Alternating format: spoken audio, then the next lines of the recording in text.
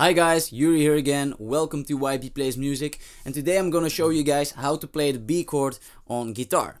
This is probably the hardest chord to play from all the basic major and minor chords on guitar.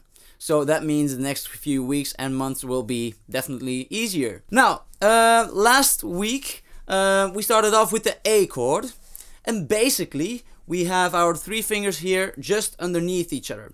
Now, for the B chord, it's important that we have the middle ring and pinky finger using for that position.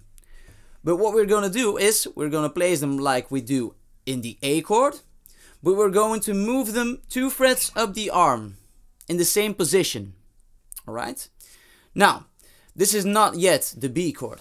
We still have to place some other or push some other strings to get the chord. That's where our index finger comes in. We are going to place it as a bar over all the strings. Not that it's necessary, but we have to at least push down the 5th string and the 6th string.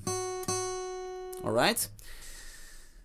So if you push those two in, you get the B chord. It's not that clean. This is cleaner. I tell you guys, it's not that easy to play clean, this chord. Now, you have an option to leave out the 6th string. At some websites you will see that it's suggested like this, without the 6th string.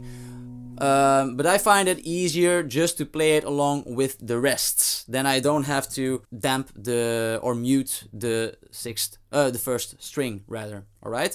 So basically, it's a little bit like the A chord in the sense that our 3 fingers here have the same position, but move a little down on the arm, and we have also the 5 lower strings that we play.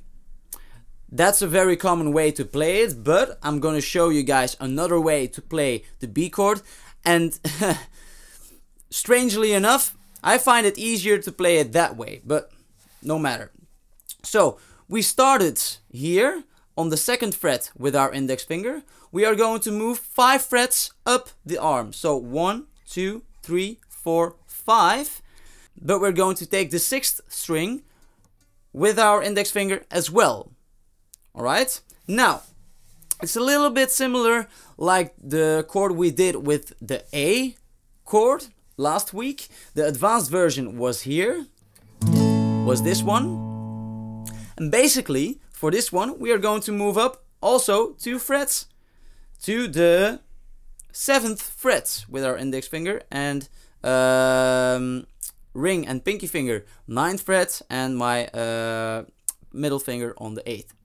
And then we're gonna play the B chord here.